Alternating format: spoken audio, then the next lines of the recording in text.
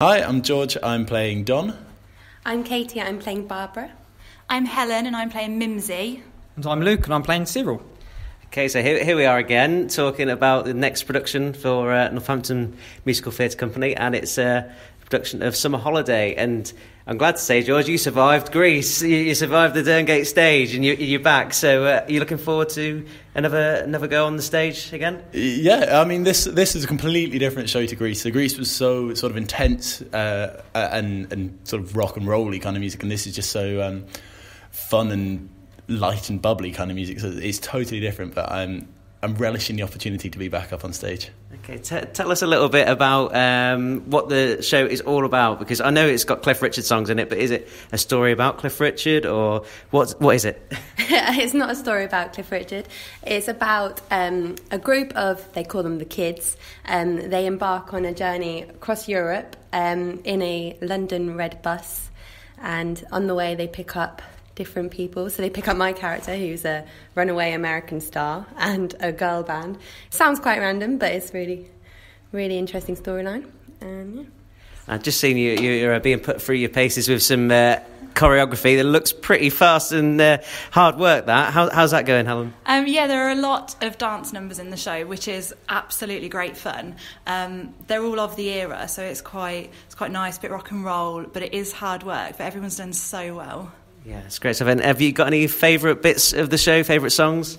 Summer Holiday's always a firm favourite, but obviously I didn't know what Summer Holiday was until we started doing this, and then there was some songs that just popped out of nowhere, and I was like, I've never heard that before. We say, yeah, it's very energetic, and it's quite a favourite. Yeah, definitely. And it's a Cripps Hall this time, isn't it? So a slightly smaller stage. Does that make it any less daunting?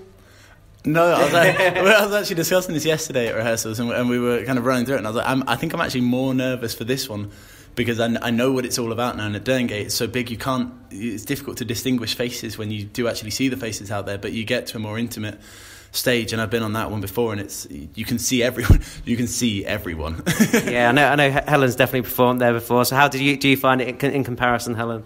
I mean, when you're performing, it's not worlds apart performing on a different stage, but it is, like George said, having that intimate atmosphere makes it you feel a lot closer to the audience, so when they respond to things you tend to enjoy it a bit more, if I'm honest, because you've got that closeness with the audience and you feel like they can react off of everything that you do.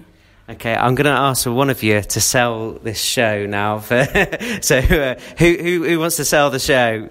They're all pointing at you. I'll do it. Sell the show for anyone that, as I say, it's not as familiar a title for people, I guess, as the likes of Grease and Wizard of Oz that you've got coming up later in the year. So, Summer Holiday, why should people come along and watch this? It's just really good fun. It's 29 songs, so it's a lot of songs, but they're all foot tappers. They're all songs of that sort of Cliff Richard era, and it's just, you can't help but sort of smile at a lot of you listen to it, and it just makes you feel quite good, and it's exactly what the show's supposed to be. It's supposed to be a fun, feel-good show, and it really is. It's perfect for families. It's perfect for younger kids. It's perfect for adults. It's perfect.